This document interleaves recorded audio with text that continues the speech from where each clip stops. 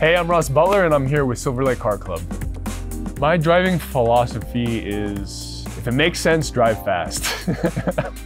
So for me, I just saw cars as a way to express yourself, and I kept on seeing the same car over and over again, and I've always wanted to make a point of getting something that's different or getting something that's unique. I always grew up wanting the Mitsubishi Spider or the Nissan Skyline, stuff like that.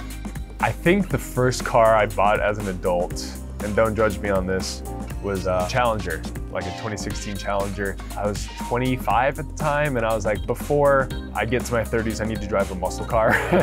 I really loved it. It was really fast, really responsive. I think just for that time in my life, I was really outgoing, so I think it fit my lifestyle. Honestly, it was actually the Challenger that got me into understanding cars a little bit better. Now I like things that are just more sleek, a little bit more understated, but they have specs on the inside that you can't really see. It's more something you feel.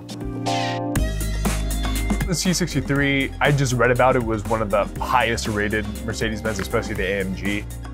I just wanted to feel what all the hype was. So I got the full package, and honestly, I just love it. My favorite thing about this car is being able to switch to sport mode like instantly. There's little dials on the steering wheel that you just turn to the right, keeps it in first gear a little bit longer so you can really feel the push on it. This car is it's a joyride. It's so fast and powerful. So, you know, I think people buy cars for their personality versus function. This is the city of image. People want to express themselves through the things that they own.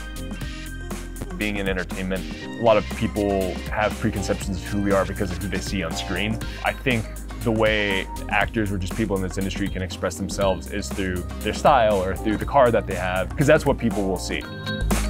Racing is definitely an interest of mine now. It's something I want to learn more about. I want to be well versed in.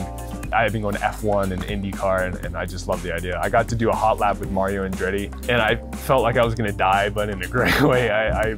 It felt crazier than a roller coaster. Knowing I have the horsepower, you know, I take advantage of it. That's all I'll say on that.